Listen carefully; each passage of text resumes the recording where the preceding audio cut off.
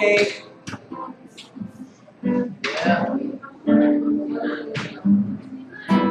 주님이 스태프잖아요. 오 예.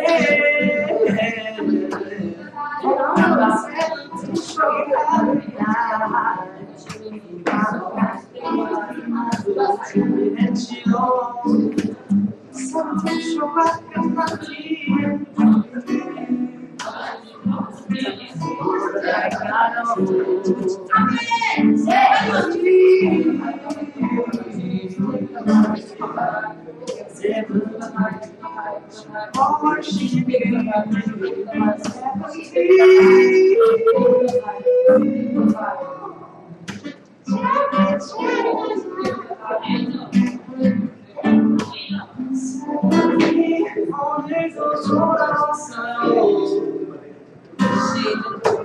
마지막 방송. 이번 주가 시작된 마지막 방송.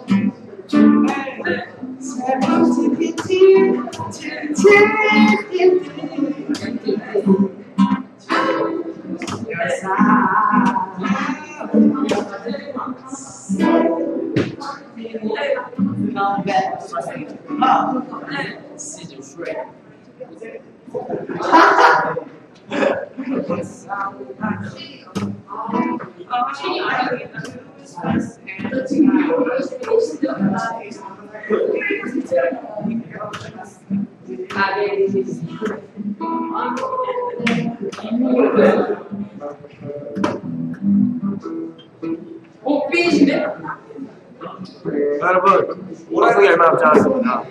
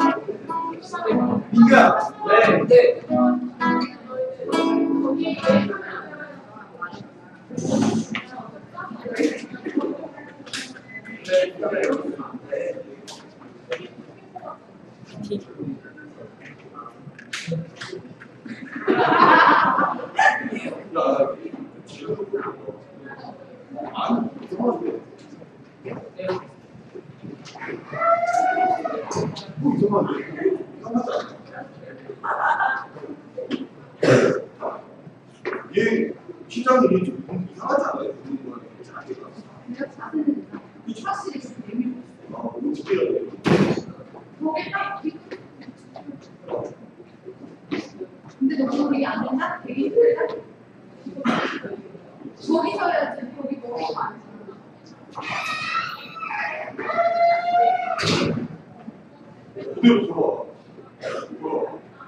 뭐야? 이상해.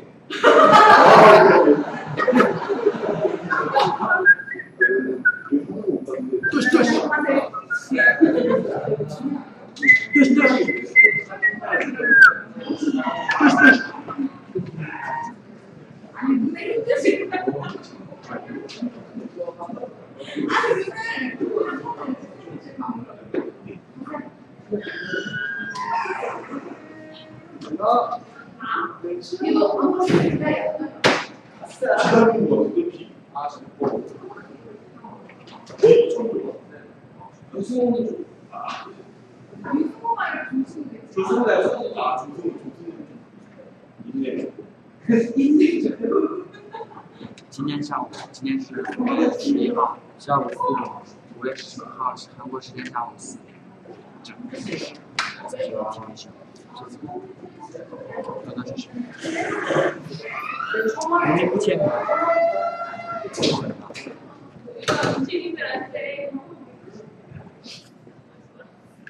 한번 찾자. 17正下午4点开始，请多多支持，然后这个环节，다시 한번 재밌으셔.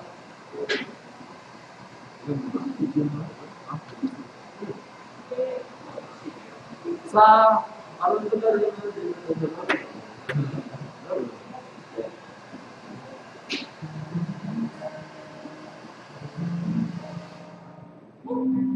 나왔다.